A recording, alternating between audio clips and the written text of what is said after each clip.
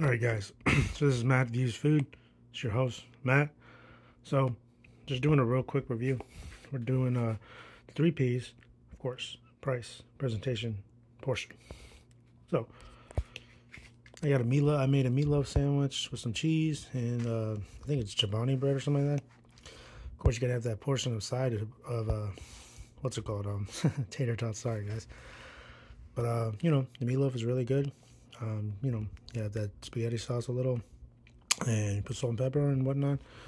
So, for the 3P's, price is about probably like $15 to make the meatloaf and whatnot, and side item is tater tots, about like probably like $4 for a big old bag.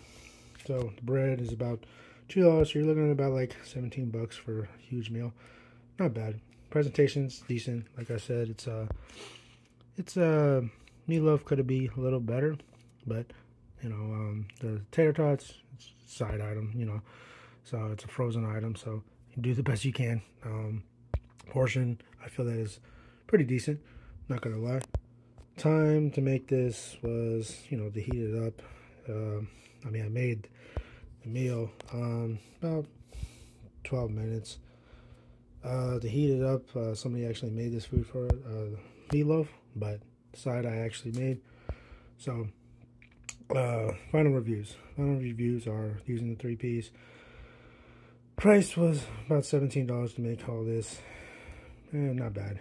Presentation could be a little better, but you know, it is what it is. You know, it's one of those long days. It's you know, need a nice, easy, quick homemade meal.